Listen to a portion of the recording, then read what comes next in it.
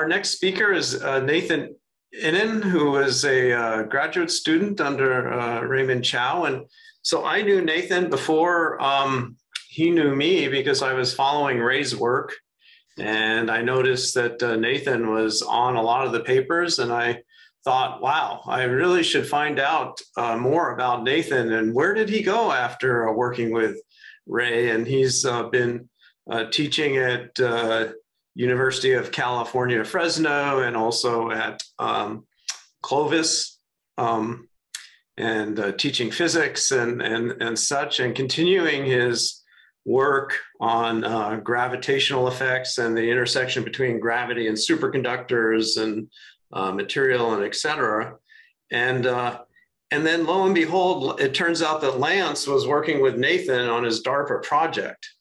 And then we also got Nathan involved in our DARPA Quest program, where he was exploring some of these intersections between gravity and potential temperature and vacuum effects. And I think he might mention some of the gravitational induction work that he's recently done as well. Anyway, thank you for joining us, Nathan. If you'd like to share your slides. I would love to. Thank you so much for the introduction, Charles. I appreciate that immensely. And thank you everybody so much for allowing me to participate in this conference. I'm actually very excited to be able to share just a little bit of what I've been working on. Are my slides appearing okay? Yes. Great. So as Charles said, I am affiliated with a number of colleges and universities. I didn't know which to choose, so I put them all. So I'm full-time at Clovis College, tenured over there, love teaching. I'm part-time at Fresno State, teaching there as well. Still involved at UC Merced with Ray, who's here at this meeting, who will be giving a talk as well. In fact, our content is very much connected, and so I probably will mention here and there where Ray will be sort of working off the same type of formalism and going in a different direction from what I'm going to talk about here in this talk. So as probably is the case with most of us who have given a talk here, there's so much more that can be said than what time allows. So of course, I'm going to do my very best to give a sampling of some highlights from the most recent stuff. I've limited myself at least to just the work I've been doing over the course of this year. But even there's just too much to be able to cover everything. So I'm going to focus primarily on this idea of superconductor Meissner effects for gravito-electromagnetic fields. But as kind of a backdrop to that, I would like to lay out a little bit of the mathematical framework for electromagnetism and so-called gravito-electromagnetism, which many of us are probably already familiar with. But I'd like to just lay it out, take a little bit of time with that, just to make sure we see mathematically the grounding that all this is set on. So gravito-electromagnetism being abbreviated GEM or GEM, particularly in this context, I'm going to be using harmonic gauge or harmonic coordinates and looking particularly at non-relativistic gravitational sources. So I'm not going to be focused on gravitational waves, which is kind of my usually my focus under Ray. That was what my thesis was on. I'm going to be taking a step back and looking at sources that would not have gravitational waves. Ray will be focusing on gravitational waves, so it makes it kind of nice. You get a sampling of both. I'm going to start off talking about classical coupling of electromagnetism and gravito-electromagnetism, talk about a few new Faraday-like flux rules that we developed, as well as some methods of extracting energy momentum from gravity. And that's based on some of the work that, that first Roman numeral is based on work that I'm doing with Charles, that we are pursuing some hopeful future funding to continue developing. The second Roman numeral is based on some of the work I did with Lance.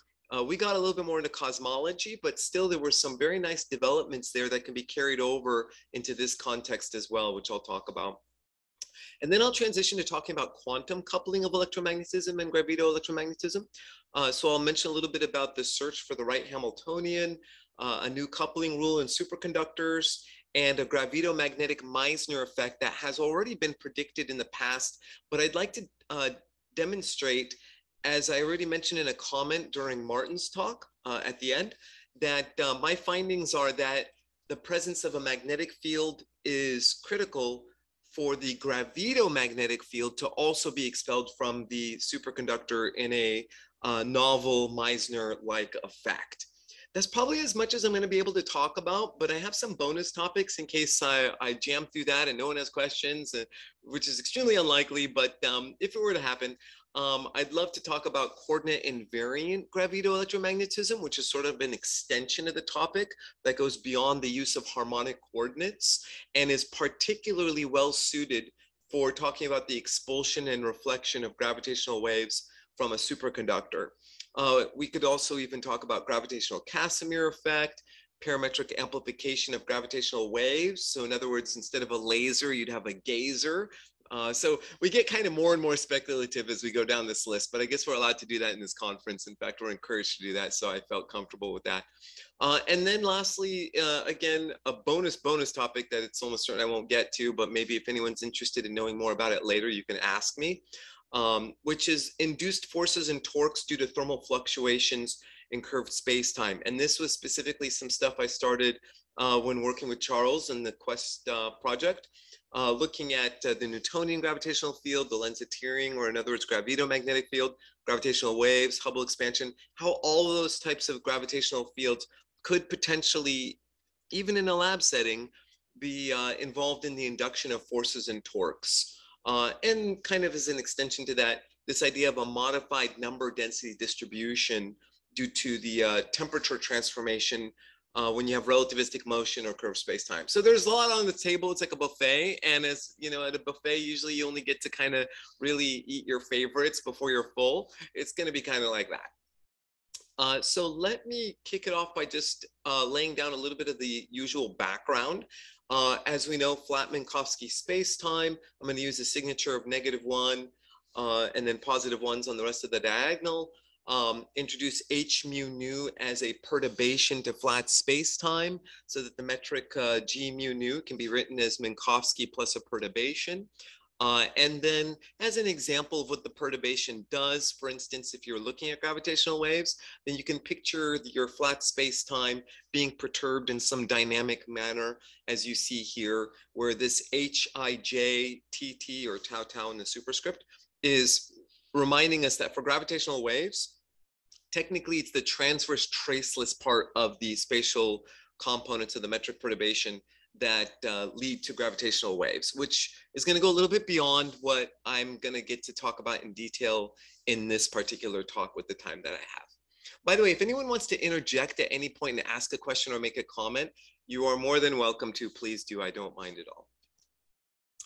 So let me just mention a little bit of the odds and ends mathematically, so you know what the symbols are representing here that I'm using. X mu is the usual 4 displacement, where mu is running from 0 for time and then 1, 2, 3 for space. And then this C mu is allowing us to introduce a linear coordinate transformation.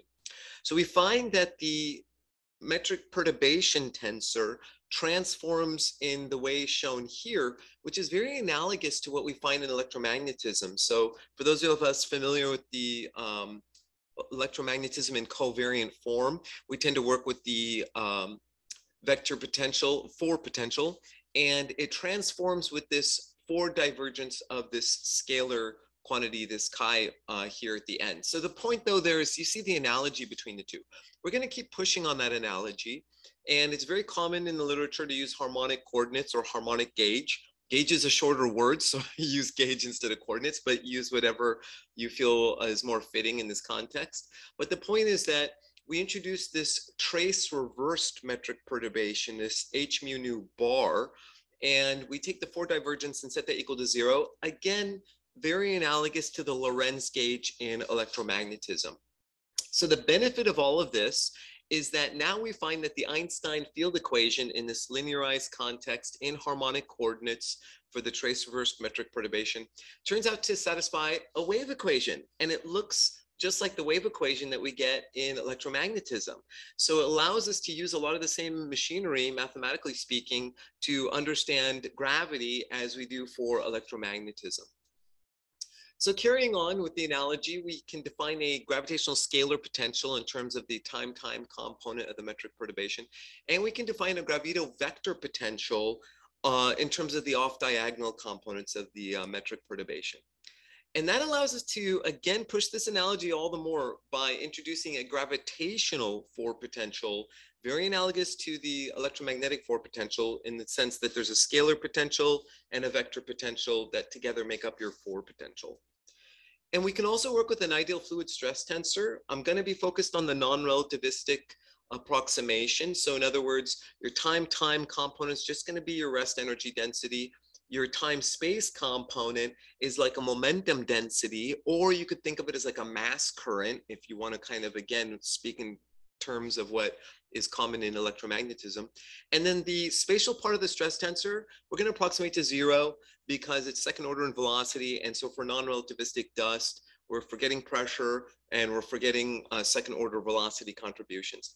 So that causes us to be able to define what I'm going to call a mass 4 current, which is basically your mass density in the time component, and then your mass 3 current there. And that allows us to finally arrive at this very, very Maxwell-like field equation for gravity. And this is usually the framework that people work in when talking about gravito-electromagnetism in harmonic gauge or harmonic coordinates. So just for a visual, so you can kind of picture what we're doing as far as the metric perturbation goes. The matrix then is going to involve basically the scalar potential on the diagonal and the vector potential on the off diagonal there. And so we can go a step further and define the usual gravito-electric field and gravito-magnetic field in a similar definition as we would in electromagnetism. And Martin already mentioned that this is well established. In fact, he did a marvelous job, well, much better than I would do in explaining experimentally how this gravito-magnetic field has been observed already because it causes this dragging of space-time around Earth, and gravity probe B has detected deviations in line of sight towards stars, and as I mentioned, Martin described that very well, so I'll just kind of piggyback off of that, not spend too much more time talking about this field. But this gravito-magnetic field is going to be critical to what I'm going to talk about with a Meissner-like effect. So I wanted to make sure that we're all on the same page with recognizing how we've mathematically defined this gravito-magnetic field. So what we have then is this set of field equations that are very Maxwell-like, and you can identify these constants. This epsilon g is really just kind of your Newtonian gravitational constant in disguise. And then your mu sub g, Martin also mentioned this, is the 4 pi g over c squared, which, as he also mentioned, is super, super tiny, this 10 to the minus 27, which is what makes it problematic in trying to measure experimentally in any kind of lab context. Let me also mention that we have what I'll call a gravito-Lorentz force. And if we stick to first order and test mass velocity, then really this is just coming out of the geodesic equation of motion, taking the spatial part of that equation of motion. And what you can do then is identify that your gravito-electric field comes in, your gravito-magnetic field comes in with the usual V cross B type form, except there's a factor of 4 just because of the way the fields have been defined here. You're kind of stuck with this factor of 4 appearing somewhere. You're either going to get it in the equation of motion or you're going to get it in the field equations. I opted to put it in the equation of motion, but you could do it either way. Now notice you have a couple extra terms that don't occur in standard electromagnetism.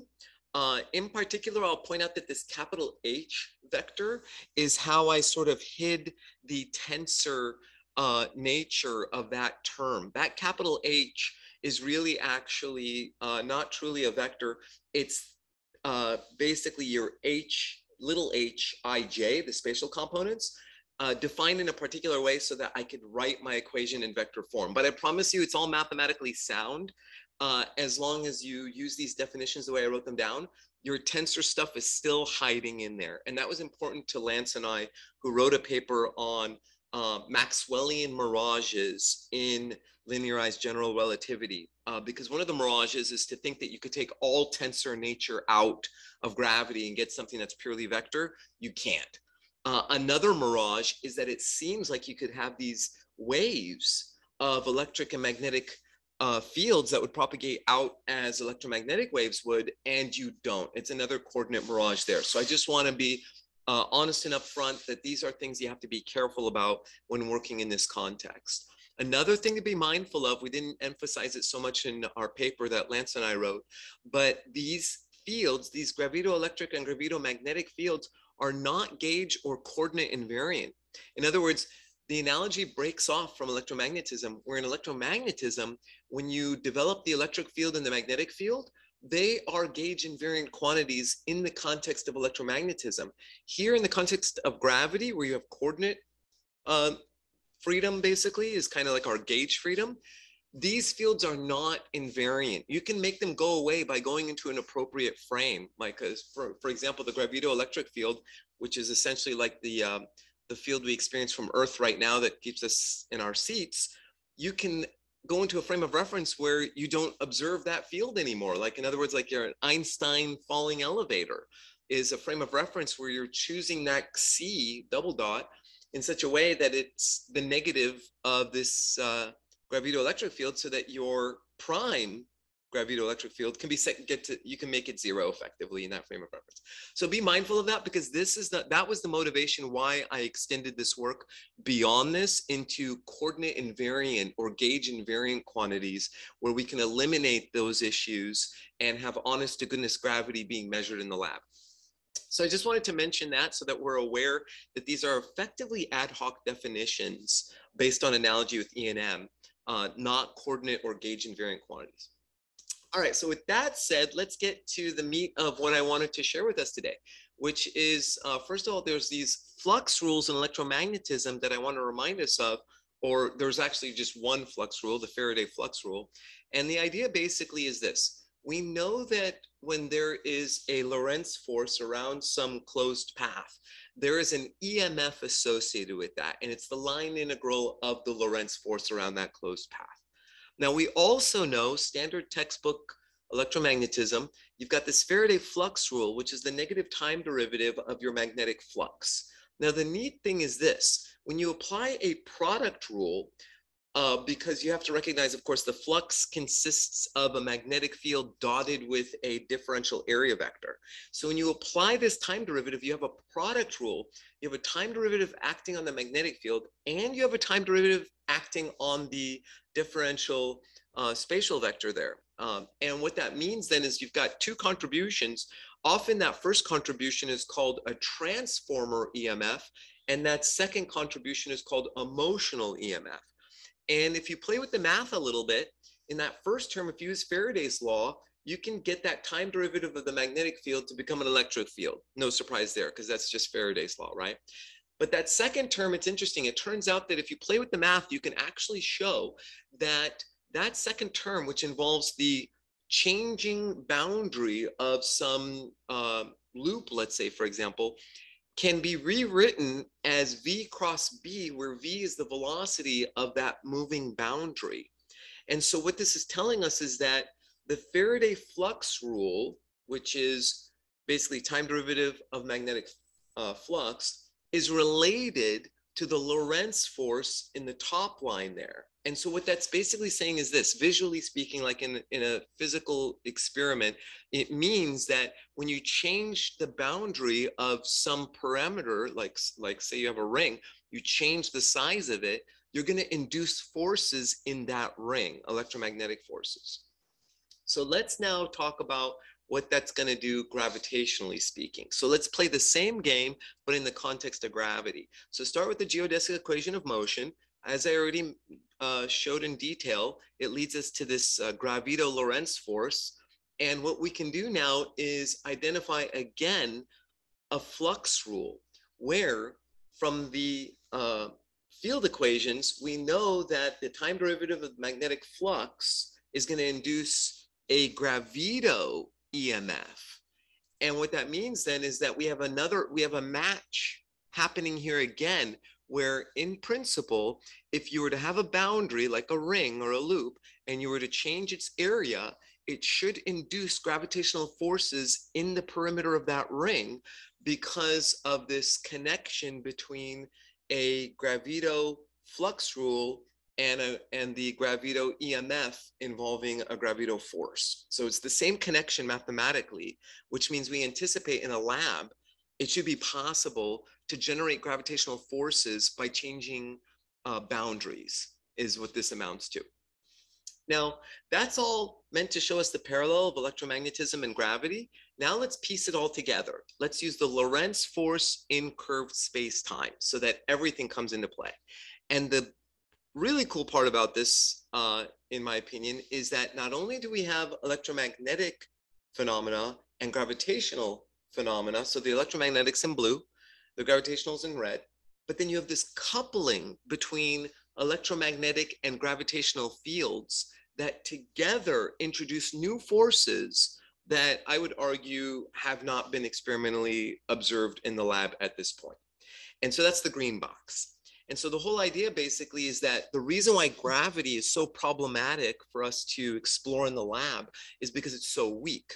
But in the green box, you've got electromagnetic fields coupling into gravitational fields to introduce forces that could be enhanced, because we can introduce very strong electromagnetic fields to enhance these terms that we have in the green box, and perhaps identify new forces, maybe pointing in new directions, causing torques and things of that nature that we haven't yet seen before. And so if we want, we can kind of get fancy and say, well, we've got this like grandiose EMF. It's the electromagnetic EMF plus the gravitational EMF plus this coupling between electromagnetism and gravitational fields EMF. So you get these three contributions to your overall EMF now in this case.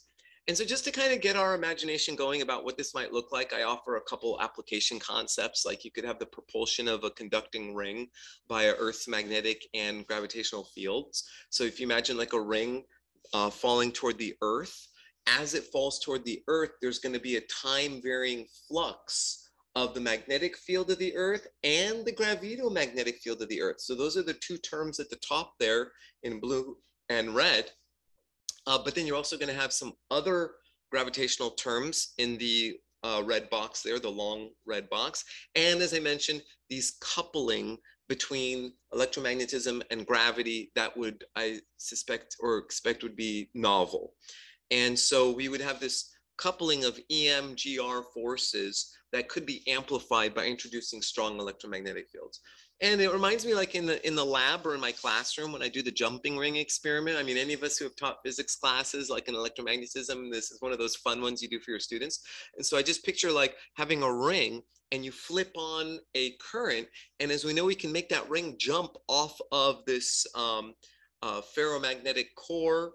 And so the ring gets launched. And so what I wonder is there a possibility of doing experiments like this jumping ring that could somehow be altered or demonstrate new physics that's in the green box that hasn't been taken into account before? Another kind of idea to just kind of get our creative juices going would be this like electromagnetic / gravitational motor generator. Again, it's just the same ideas of time varying fluxes generating energy, or energy generating, time varying, this reciprocal relationship that we know exists between motors and generators, except now again we have this coupling between gravity and electromagnetism that might alter or enhance these types of motor generator type systems in ways that we haven't seen before. All right, so that's my sort of discussion of classical stuff. Now, I will mention a little bit more about some formalities of what Lance and I worked on together. And I'd like to just mention that this is sort of the broad framework of what we'd like to work on in the future, provided funding comes in and all that. We'd like to look at all the possibilities that might exist in general relativity when we have matter sources, and then all the possibilities that could exist when you have electromagnetic sources. And so all that's in the context of gravitational field equations. And then lastly, take a look at the Maxwell field equations in curved space-time. And so the whole motive here is, what are all the different couplings that could exist between gravity and electromagnetism that have not yet been explored? So this is like a large playground. this slide is a large playground to look at all the different kinds of possibilities that could exist out there. And so what I was saying was that Lance, I thank Lance very much for this set of slides right here, because it was motivated from our looking at cosmology, the FLRW metric, and asking ourselves, is it possible to extract energy momentum from the gravitational field of the universe? And that sort of propelled us, mind the pun, but propelled us into this development of this formalism of recognizing that the gravitational field has a stress tensor associated with it. That's that lowercase t mu nu there. And so conservation of stress energy between a test body and a gravitational field leads us to the possibility that the energy momentum of a test body, that's the green bubble, could in fact be affected by the energy momentum of a gravitational field that the test body is being, say, propelled by. So this gave us sort of a framework for how we could extract energy momentum from a gravitational field and deposit it into a test body. Now, to be honest, unfortunately, what we found as far as cosmology goes is that it always ends up being the opposite, that the test body is always losing momentum to the gravitational field of the universe. And that was a bummer, because obviously we were hoping to be able to see the opposite happen. And that's what motivated Lance in particular to take a look at this whole idea of engineering a method that we could use to enhance the energy momentum of a system by the presence of gravity. And so this slide gets a little bit more technical than I really want to get into, but I just want to lay out the framework to point out that you might notice here that what we're starting out here with is conservation of stress energy, just standard, a standard principle in general relativity. But what we're doing is introducing an external non-gravitational driving force, this A mu, and also identifying that gravity is going to couple in to the stress energy tensor of our system. That's the green bubble. And so what ends up happening then is this. You have basically the blue bubble is your non-gravitational driving force. The green bubble is the extra force you pick up because of the presence of gravity. And the red bubble is the net result of the extra energy momentum that the system receives because of being driven by an external force in the presence of gravitational field. So that's kind of in a nutshell what this is telling us here. I kind of liken it by analogy to like maybe a spring mass system. You would take a mass and you apply some external force like your hand. That would be like the blue right there. And then the spring is going to supply some additional force. That would be like the green. And then as a net result, the mass that's attached to the spring is going to experience a change in its energy momentum because of the combination of your hand and the spring. And so the spring is like gravity here. It's adding an extra effect on the system that wouldn't otherwise be there if we didn't have gravity. And by the way, we're already well aware of a lot of this, like the slingshot approach, like when we use planetary bodies, the gravitational field of a planetary body to slingshot like a satellite, for instance, or a space shuttle around the planet, that is encoded in here. It's just that this is a more generalized version of that. And so we can expect then that there can be forces, that's that force equation, and energy, that's this energy equation, that can be picked up from gravitational fields of all sorts. And so generally speaking, all we usually care about in space physics is usually just the Newtonian force, but you can see there's so many other connections coming in here.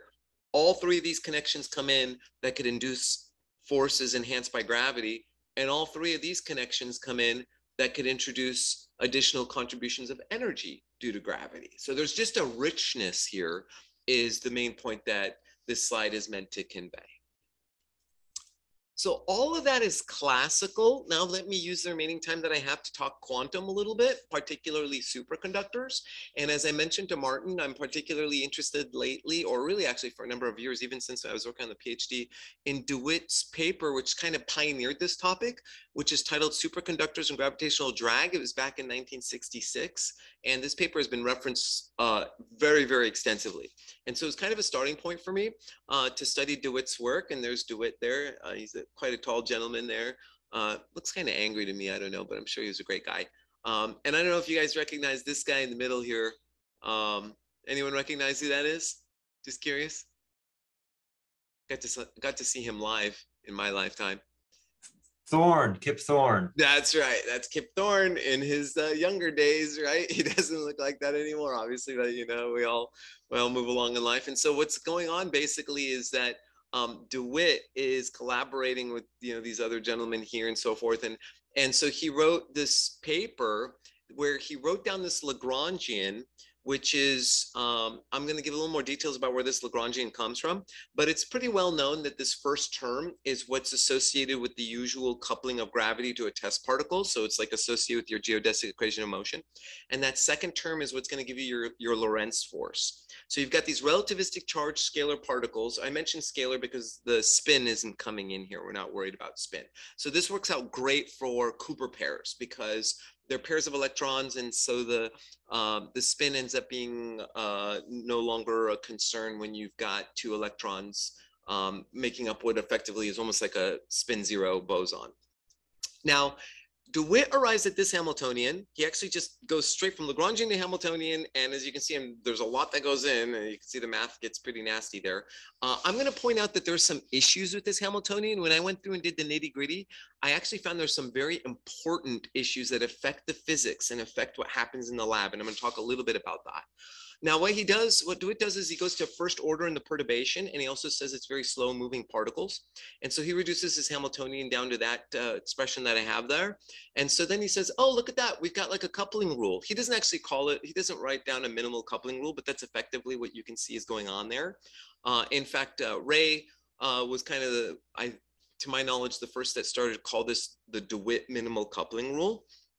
And now what DeWitt did say explicitly is that this field, which he called it a G vector, I don't think that was the best name because it's not, it's a combination of the magnetic field and the gravito-magnetic field all into one field. So it's not purely gravitational. It's a combination of both. Now, what DeWitt says is that entire field should vanish inside the superconductor. And then he goes a step further, and it's goes into some stuff that's beyond what I'll get to be able to talk about today. I would really love to, but time constraints. DeWitt predicts that if you take a superconducting ring and place it in the presence of a gravito-magnetic field, you should get an electric current induced with that order of magnitude, where little m is your Cooper pair mass, big M is the mass of this like giant cylinder that you'd be like spinning in the lab, for example, to generate the gravito-magnetic field, and V is the velocity of that, of the rim of that cylinder, and then of course divided by the electron charge, and then the diameter of that giant mass. And the ring is just like sitting snug pretty much right where the cylinder is, so they're the same diameter. Anyways, the point is that I did actually demonstrate in a paper that prediction, in my understanding, is incorrect. And I'll explain why that is. But let me finish off the job representing DeWitt. And so what DeWitt then says is, look, your usual Meissner effect is predicted by this Hamiltonian because we see that the magnetic field gets expelled from a superconductor. So let's just extend that logic on the basis that the gravito vector potential also appears in this Hamiltonian now, and say that the gravito-magnetic field would also be expelled from the superconductor. So it was done in one fell swoop in his paper. It's a very short paper, by the way. And so what I have done as of recent, this is a paper I just wrote over the winter break. Unfortunately, I got COVID and I was laying in bed for a week or two and I couldn't do anything else. And so I just wrote a paper. Yeah. What better time to have everyone leave you alone and get some research done? So I wrote this paper and I just submitted it. It's being peer reviewed. It was going great. And then one of the referees kind of disappeared, and evidently for personal reasons, I was informed, withdrew. So it's not published yet. Although I don't mind if this is recorded, by the way, Charles, I hope it is.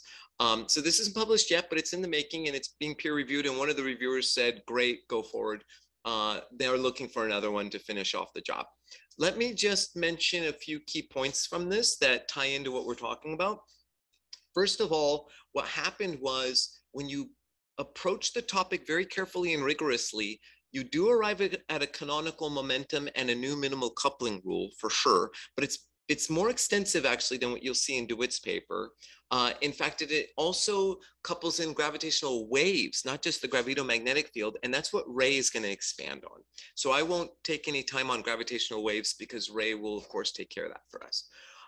But another key result that I wanted to mention, and I mentioned this in my comments to Martin, is that what I find, and I actually noticed there's a few other papers out there where it seems like others may have found this also, is that the gravito-magnetic field is expelled from the superconductor only when the magnetic field is also present. If the magnetic field is absent, then you don't get an expulsion of the gravito-magnetic field either. And that comes out of the mathematics, and I can also even kind of argue conceptually perhaps why that's the case. But let me get there with the remaining time that I have. So here's the idea. Usually when we're working with gravity, we like to stay covariant because obviously, you know, relativity is a space and time theory that unifies them. So we like to work with a Lagrangian of this form, which is covariant in the sense that these are 4 velocities and a 4 potential there. And we know that if you apply the Euler-Lagrange equation to that Lagrangian, you get what you should, which is the Lorentz force in curved space-time, which I was already playing with earlier in this talking about classical ramifications of this equation. So we like this Lagrangian because it gives us the equation of motion we know we should have. Now, the problem with it, though, is that when you go to evaluate a canonical form momentum, which then is this P mu, turns out to be M times u, the 4 velocity, and then it's like a usual minimal coupling rule, as you can see. It's just covariant, so it looks good. But the problem is that when you go to apply a Legendre transformation to get your Hamiltonian, the Hamiltonian vanishes. And that's been identified in a few papers, and Birchinger does a lovely job of explaining the real deep understanding of why this happens, and he gets into symplectic, honestly, it's highbrow mathematical physics that goes beyond what I could probably do justice to. But I will say this has been recognized, and it's a problem in this context, because if you're Hamiltonian 0, then obviously how are you going to quantize it and talk about quantum systems? So what you got to do instead is go to a space plus time approach. And it might look like I didn't change much, but I did. Because what's going on here is instead of u, you have v for the velocity. And so what we're doing then is working with the coordinate velocity, where, as we all know, the 4 velocity is going to involve the this gamma factor times the coordinate velocity. And the gamma factor's got gravity hiding in it. So gravity is coming in a different way in that sense because of the fact that the gamma factor has metric contributions in there. So just kind of keep that in mind. Now, when you go to evaluate the canonical momentum, well, it's not going to be a 4 momentum now. It's a 3 momentum because it's going to be the derivative of the Lagrangian with respect to the 3 velocity. And here is probably the most important part of maybe this set of slides. This is the new canonical momentum that you arrive at. And the key here is to note that you've got your gravito-magnetic field is basically, or gravito vector potential is hiding in these G0Is. So that's going to be relevant to the DeWitt type work. But then you've got these G sub ij, those are the spatial metric perturbation components. That's where gravitational waves are going to be. So maybe I'll just highlight and I'll do Ray a favor and just mention, you see here, that term right there is where gravitational waves couple to the vector potential. And that's what Ray is going to be focused on. In fact, let me expand this out just a little bit more and point out that your new minimal coupling rule that you should have would look like this. Basically, you've got your momentum, your canonical momentum, that is, and then you've got your usual minimal coupling rule with minus E times the vector potential there, but you've got all this extra stuff coming in because of the presence of gravity. And what DeWitt identified is this extra piece right there, because he brought in the vector potential, the gravito vector potential. And what I'm saying is we've got more stuff going on here that is interesting. Gravitational waves coupling to the velocity, gravito-vector potential coupling into the electric scalar potential, and gravitational waves coupling into the vector potential. And that's that last term is the one that Ray is going to be focused on. I'm going to look at the Hamiltonian that we get just very briefly. This is the Hamiltonian we arrive at. Now, it looks a lot like DeWitt's, except that tilde on the metric perturbation. You see, that tilde is actually introducing gravity in a different way. And I don't know if it was an oversight in DeWitt's paper or what, there's no way to ask him now, but that's going to affect what happens when you expand the Hamiltonian out to the same order DeWitt did. You get a bunch of other couplings that were not in DeWitt's paper. Again, I highlight gravitational waves would come in here, coupling into the vector potential as well as to the canonical momentum. But my interest in this particular talk is going to be, again, the gravito-vector potential coupling in there to the canonical momentum. And by the way, notice also, this is something I thought is very interesting. DeWitt's Hamiltonian, if you look at it carefully, if you multiply out this trinomial that's squared, you're going to get a multiplication, a coupling between the vector potential and the gravito-vector potential, but it doesn't actually happen. Did you see here that second term in the Hamiltonian does not match DeWitt's?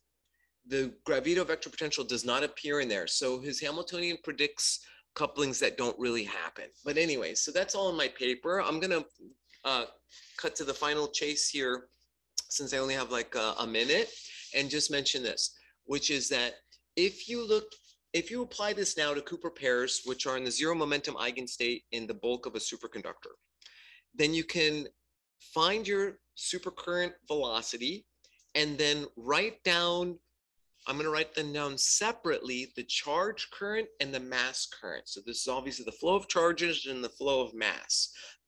Remember, the Cooper pairs carry both charge and mass. So both of those currents exist for the same reason, that Cooper pairs are flowing along, right?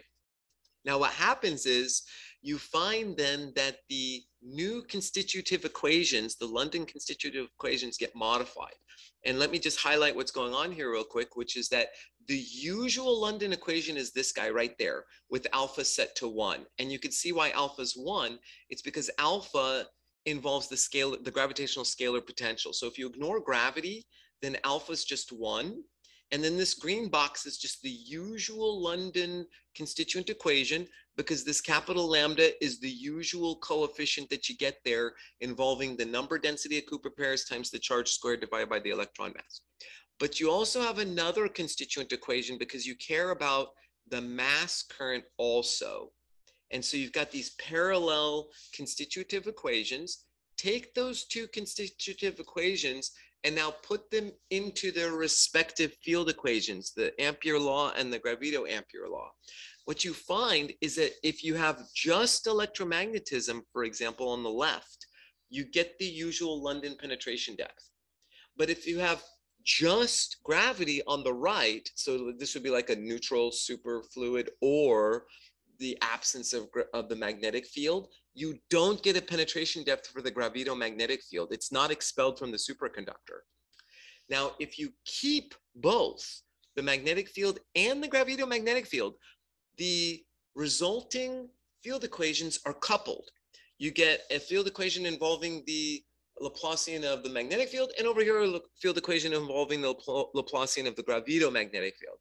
Do a little bit of math to decouple these differential equations, and what you arrive at is this. This is kind of my final statement, is that this K that you have appearing here in the gravito-magnetic field equation goes negative only when you have a magnetic field present, because this term here will dominate, that green box will dominate over this blue box. In fact, you can see why. It's because the blue box involves mu sub g, which we already established is very, very tiny, 10 to the minus 27. When K squared goes negative, then the gravito-magnetic field differential equation here is Yukawa-like. In other words, it's got an exponential decay. But if the magnetic field's absent, then k squared is positive, and that field equation is Helmholtz-like, which means no exponential decay. So what I conclude then is this. You get the standard Meissner effect, which is just a magnetic field gets expelled from a superconductor. Then you have the gravito-magnetic field, and if that's all you have and there's no magnetic field around, there's no expulsion of the gravito-magnetic field. If you have both of them around, then they both get expelled, which is, I think, what DeWitt basically could be justified in having claimed. And lastly, if you have a neutral superfluid, which means it doesn't couple the magnetic fields even if they were around, then you can't get the gravito-magnetic field to be expelled because you have to have the magnetic field there. So in conclusion, I identified new classical forces that are yet to be explored via flux rules and electromagnetic and gravitational coupling. And I also talked about the expulsion of the gravito-magnetic field that's predicted to occur in a Meissner-like effect for superconductors only when a magnetic field is also present. So I think I landed right about where I'm supposed to. As I said, the bonus material was unlikely to be possible for us to talk about, but it's there in case anyone has a question about it. I'd be happy to get into it. But of course, if there are any questions about what I actually did present in detail, I would love to hear it. Yeah, thanks a lot, Nathan. Everything at the buffet looks so tasty. I would like to sample it all and maybe relish some of it with a second helping. Yeah. Invite me back one day, and then I would love to, if that is an option. Right, right. Have you taken a look at the potential magnitude of the forces that could be obtained via your new flux rules? Like how big of a field do you need to have an impact on gravity, or how much rotation in the field do you need? Do you have any idea about that yet? I have not yet, Charles, and actually, to be honest, and not to sound facetious, but that's what I was hoping we'll get paid for. Right. That's what yeah. So we laid this out as a groundwork to sort of like tantalize the taste buds, but we don't. The meal's not cooked, so I don't know if it's going to taste good at the end, honestly. Right. I can tell you this off the top of my head, though, that in that green box, which is what I think you're referring to, is the coupling between gravity and electromagnetism. Yes. You'll notice that the gravitational scalar potential, for instance, the phi coming in there, we know that phi is like 10 to the minus 10. Lance has emphasized that time and time again for the case of the Earth, that is. And so you get this phi over c squared, which is super tiny. And so then the question, I think, is what this will come down to then, Charles, is how large of an electric field or magnetic field can we produce to compensate for the smallness of this gravitational field that we have here to make the green box become relevant. Right. So to be honest, I don't actually know on an engineering level what are the order of magnitude of fields that we can achieve in the lab to do that. Right. Okay. Yeah, admittedly, it could turn out to be that gravity is just too darn small to be able to compensate for it with the electromagnetic fields and get something observable in the lab. Yeah. Did you have a chance to listen to Yoichiro's talk? I did not, unfortunately. Yes, so he has started to do some, he's been doing some analysis of, cooling with a moving body. I think maybe you've seen some of that at the last Quest presentation. And in taking a look at what the Carnot efficiency is of that based on his definition of the efficiency, near as I can determine, forced him to select the Einstein-Planck definition for, whether a moving body gets hotter or colder, which I think, this whole issue here that we talked about, right? Right. Yes. Right. And I know all their analysis has been done covariantly, so that's not an issue, right? But I think from what I understood, they had to make a selection when they were looking at the Carnot efficiency. I had a feeling that was going to happen, honestly. Actually, I didn't get to see his talk, but I heard him say something about this before. And I thought exactly that, which is that at some point, as you can see here on this slide, temperature comes in and you can't get away with having to identify a transformation for it. Sure, we got away with the covariant formulation that you see appearing here, making it possible to basically, in a nutshell, for the benefit of everybody listening, what's going on is when you're looking at a number density distribution and you've got temperature coming in there, there's this ongoing debate for literally 100 years of how does temperature transform? Does it involve the division by gamma or a multiplication by gamma, or does gamma not play a role at all? And so I understand, right, that the whole idea was we can avoid that issue by writing down something covariant. And we can do that. We can write down something covariant as I've done here, but it's still, when you go into the lab, you're still going to have to make a measurement of temperature at the end of the day. And so there's a question of what to predict. Is it going to be higher or lower or the same when something's moving relativistically? And then furthermore, what happens when you bring gravity in? So if we go to curved space-time, then things get even more interesting. But yeah, so thank you for bringing this up, Charles. I didn't get to see the talk, and this was one of my buffet items, so you've plucked it out. Thank you for us to talk about. But yeah, so it might be worth emailing Yoichiro and seeing what he says about that. Near as I can understand, the selection of the efficiency is somewhat arbitrary, and so the fact that they came out with the Einstein-Planck didn't do anything to resolve this 100-year-old issue. I had a feeling that was going to be the case. Yeah. Okay. All right. Thank you. Sure. Any other questions for Nathan? Yep. I have a question, George, here. Nathan, early on in your excellent presentation, you talked about an expanding ring or a loop. Can you just remind me of what that the implications of that were and are again? Absolutely. Implications on what? What does it mean for the coupling, if there is one? Okay. Yes, I mentioned that idea for the purposes of giving us a little bit of sort of a visual of how we could perhaps identify in a real system what these time varying fluxes should do. So we know from electromagnetism that if you were to change the size of your ring, you're changing the magnetic flux that you have through that ring. So I thought to myself, well, we also know from linearized GR in this context that there's going to be a time varying gravito-magnetic flux there also. And since the Earth provides a gravito-magnetic field, then you could have a ring either change size or change position in the presence of the gravito-magnetic field. And that's going to generate a time-varying gravito-magnetic field.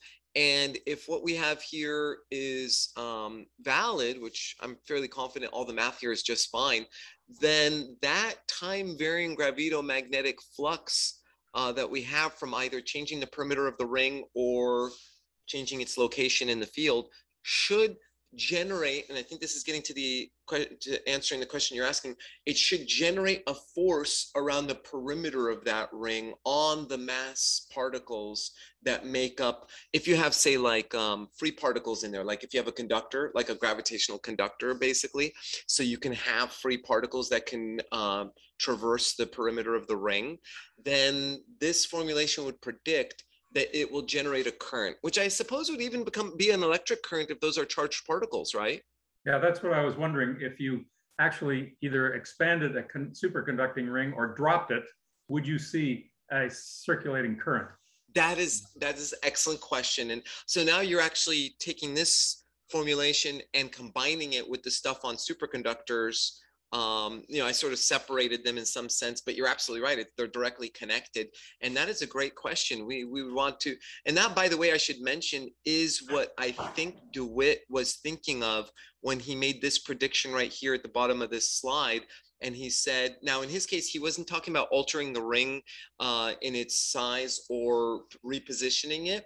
In his paper, what he says is if you take the ring and you place it, say, parallel coaxial with a cylinder, and you spin up the cylinder, it's going to generate a gravito-magnetic field. So he wanted to generate the gravito-magnetic field with a cylinder, for instance, which might make more sense because you could achieve very high rotation speed, and that might compensate for the small mass compared to Earth. Anyways, the point is he arrives at this order of magnitude there at the bottom for an electric current that should be generated in the superconducting ring. Now, I didn't have time to get into why I think that result is actually not correct. Yeah, okay. Yeah, well, the converse, of course, is in a simplistic way of looking at it. Let's induce a large current in a superconducting ring. Does it fly up or down? The jumping ring. Yes, that is what I thought would be a very interesting concept, is the jumping ring, which is exactly what you just said. Now, the force by the gravito-magnetic field is going to be so small that it's not going to be jumping very high. I mean, like, it'd be more like microscopically perturbed ring, you know, but it would be a perturbation that if you could measure experimentally, you'd have a way of actually measuring gravito-magnetic fields in the lab. Yeah, thank you. Sure. I had a question, Nathan. Yeah. Yeah, in slide 14, you have the three terms, the gravitational, electromagnetic, and then the coupling. Yeah. You see the electromagnetic involves the charge, the gravitational involves the mass, but then the coupling only involves the charge. True. Why isn't there a mass there as well? Great question, Lance. It's actually, I can tell you mathematically why that's happening, and then we can think about if there's some physics to talk about, but it's coming out of this term right here. The green box, the green boxes, I guess I could say, plural, are associated with one another. So do you see there that? Yeah. It's basically the Lorentz, electromagnetic Lorentz force in curved space-time that's introducing that coupling. Whereas for this term over here, that involves the Christoffel symbol and hence the mass does appear there, I can't see how electromagnetism would come into that term, because the connections are geometric. As we know, they're the usual geometric connections from, you know, Riemannian geometry and all that good stuff. It seems like there's it's like an asymmetrical situation where this like special new force in the green box is really an electromagnetic force, but just impacted by the presence of gravity. And we don't seem to have the opposite. Yeah. And I had another one real quick. Is it okay to take one more minute, Charles? Sure. Yeah, Nathan, in your other result regarding the exclusion in the superconductor, you said you only get exclusion of the gravito-magnetic field when an electromagnetic field is present, right? Yeah. You know, physically, how can that work? Because we know that, you know, you can't shield the metric, you know, like it would be inside of a bank vault. You know, the metric goes everywhere. How is it, you know, does it make sense physically that some finite object can affect a local gravitational field? Does that make any sense, you know, given even like what was in DeWitt's 1953 essay that you can't reflect it, you can't absorb it? How do we reconcile, you know, those two pictures? That is an excellent question, Lance, and I'm so glad you asked, because that was something I thought would be a useful discussion, even briefly, which is that the gravito-magnetic field, as you know, is generated by mass currents. And so we have the option of reversing its direction, unlike the, say, Newtonian gravitational field, which is generated just by the presence of mass. And since mass is always positive, then the gravito-electric field always points in the same direction. You can't reverse that. But this guy can be reversed. So my physical explanation that I offered actually in my paper that I submitted for peer review, my physical explanation of what's going on is that when the magnetic field is present, it drives current, as we know. And because it drives current, it can flip the direction of the overall current and hence flip the direction of the gravito-magnetic field and introduce a canceling gravito-magnetic field that cancels the external gravito-magnetic field and leads to the vanishing in the superconductor. Is that somewhat convincing of how that could happen? Yeah, it's hard to believe though that if a whole planet is making the external gravito-magnetic field and then a little ring could counteract that, you know. Now remember, the little ring has a magnetic field in it that's driving the current. So it's the same reason why why our feeble hand can lift a pencil in opposition to the Earth's gravitational field. It's because our mechanical force is so much stronger than that gravitational force. So it'd be the same thing. It'd be that the magnetic field is so much stronger than the gravitational field that it can reverse the direction of the current and then generate a new countering gravito-magnetic field that cancels the external one that came in. That's the best I think I could probably offer as far as mathematically I saw it came out, and then I felt that I did need to sort of justify conceptually why that would be the case. And so that was my attempt at explaining kind of why that happens that way. And I did that in this paper here in this paragraph, trying to explain that idea. Okay, thank you. You're welcome. Any last questions or comments for Nathan? Do you explain in your new paper the issue or the, you know, what about DeWitt's derivation and, you know, how he didn't really expand things out, I think is kind of, maybe he... I did. I bullet pointed it out actually here, because what I do in this paper is I start out with DeWitt's results and I show there's actually 6 issues. And so the issues that I sort of touched on, concerning the Hamiltonian, concerning the minimal coupling rule, concerning the requirement that the magnetic field be present as well as the gravito-magnetic field, concerning the fact that the gravito-magnetic field is coordinate dependent, and so this is an effect that could be made to vanish altogether. And I didn't get to talk about it in our talk today, but I can also show why the predicted electric current that DeWitt thought should exist in a superconducting ring in the presence of a like rotating mass is also a problem. So it's all there if anybody's interested in further reading. And I submitted to Frontiers, and as I mentioned, they are peer reviewing it. So if that goes through, then that should be a really important paper, I think, in my humble opinion. I very much hope that will be true. Yeah. All right. Well, thanks again, Nathan. Very much appreciated. You too.